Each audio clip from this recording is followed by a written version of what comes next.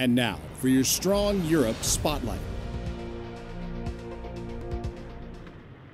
You can normally find observer coach trainers at the Joint Multinational Readiness Center in Hohenfels, Germany.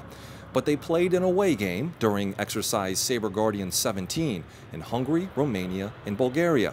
And as the training units there found out, OCTs don't need the home field advantage of Hohenfels to provide expert feedback and guidance.